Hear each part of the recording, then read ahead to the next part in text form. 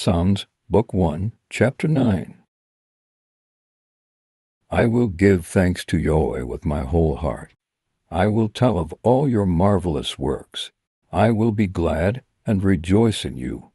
I will sing praise to your name, O Most High.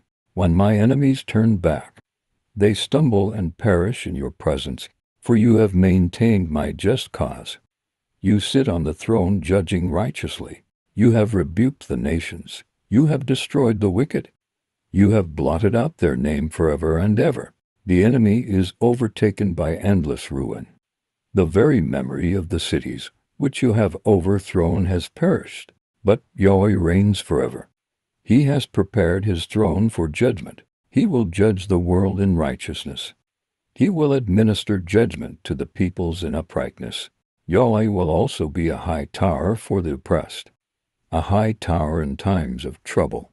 Those who know your name will put their trust in you, for you, Yahweh, have not forsaken those who seek you. Sing praises to Yahweh, who dwells in Zion, and declare among the people what he has done. For he who avenges blood remembers them. He doesn't forget the cry of the afflicted. Have mercy on me, Yahweh. See my affliction by those who hate me, and lift me up from the gates of death, that I may show all of your praise. I will rejoice in your salvation in the gates of the daughter of Zion. The nations have sunk down in the pit that they made. In the net which they hid, their own foot is taken. Yahweh has made himself known. He has executed judgment. The wicked is snared by the work of his own hands. Meditation. Selah. The wicked shall be turned back to Sheol, even all the nations that forget God. For the needy shall not always be forgotten, nor the hope of the poor perish forever. Arise, Yahweh, don't let man prevail. Let the nations be judged in your sight.